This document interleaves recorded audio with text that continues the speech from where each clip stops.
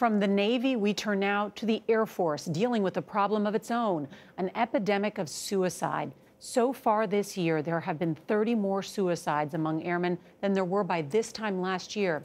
David Martin now on what the Air Force is doing about it. We lose more airmen to suicide than any other single enemy, even more than combat. 78 of our brothers and sisters have given up on life this year alone. In an extraordinary video message, Chief Master Sgt. Kaleth Wright explained why the Air Force is ordering a first-ever suicide stand-down. A day off from training to focus on an epidemic of young people like Airman Shinwa Mesenberg taking their own lives. "The stress life has given me finally broke my will to live," he texted his parents just before he shot himself last January.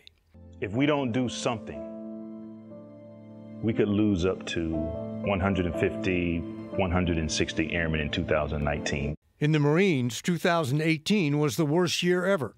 77 suicides and 354 attempts. General Robert Neller, who recently retired as commandant, wrote that in 4 years he had lost 224 Marines to suicide and only 4 to combat. He posted this message to Facebook. So let us help. Let us help each other. In his letter, Neller speculated social media might have something to do with it, but he walked away from his own use of social media, looking discouraged.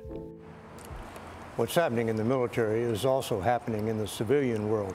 Suicide rates nationwide are up 31% since 2001.